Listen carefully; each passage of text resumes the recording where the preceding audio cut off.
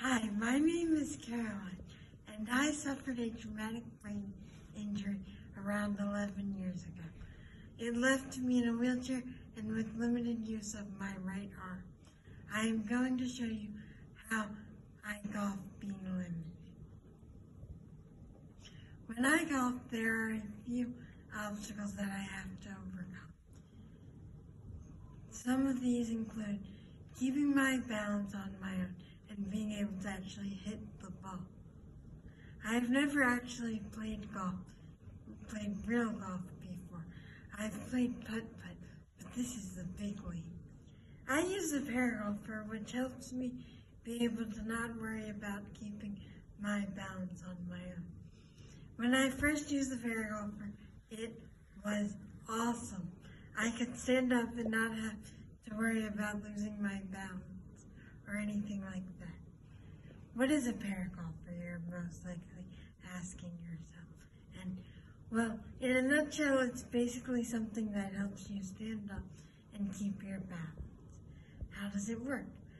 Well, you're strapped into the paragolfer.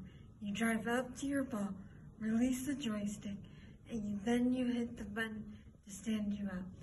Then you hit the ball, and finally you hit the button to get you to sit back down and carry on. So in this video, I am driving up to the ball with my right hand, but at one point I just get annoyed with trying to use my right hand, so I go to use my left hand to stand me up.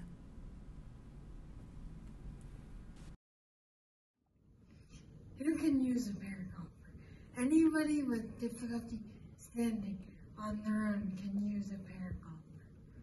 If you are looking into getting a paragolfer, just know that it's kind of costly. It's about $20,000 for one of them.